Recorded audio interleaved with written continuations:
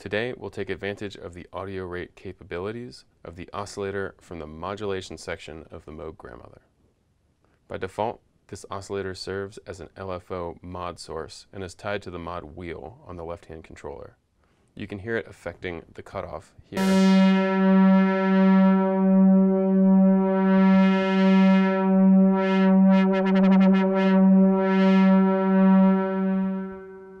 In order to hear it, we'll patch from the wave out of the modulation section to the noise in on the mixer.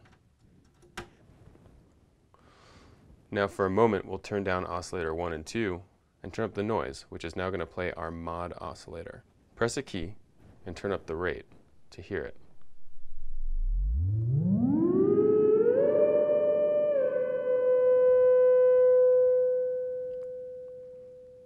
As of right now, though, all of the keys will be playing the same pitch. In order to get the oscillator tracking across the keyboard, we'll need to patch from the keyboard out to the rate input.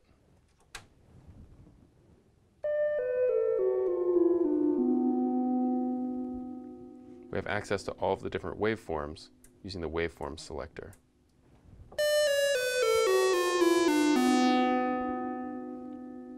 Now let's turn up oscillator 1 and see if we can tune our modulation oscillator.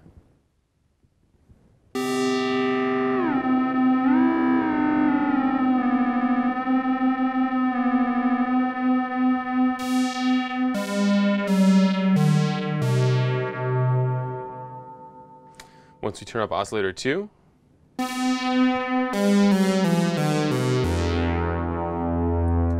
we now have a 3 oscillator synthesizer.